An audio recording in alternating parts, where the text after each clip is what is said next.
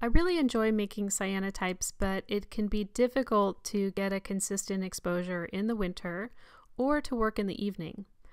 Artificial UV light sources are pretty expensive, so I decided to make my own. I found this portable tanning light on eBay for about $30.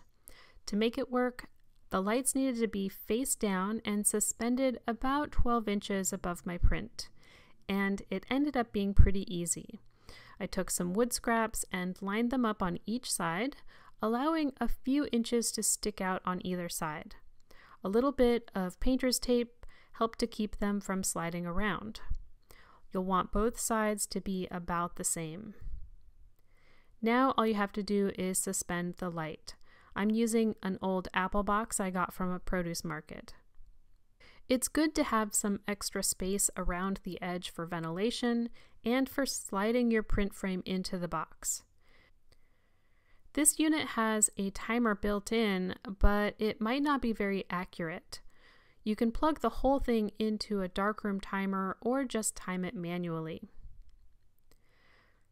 When you make your exposure, turn it on and walk away.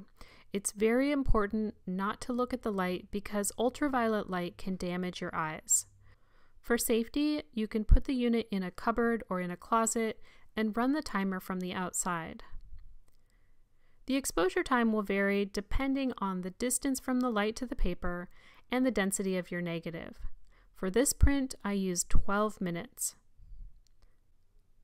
The print will change a lot during development and drying, so be sure to fully oxidize and dry your print before you judge how well this technique works. Enjoy your printing!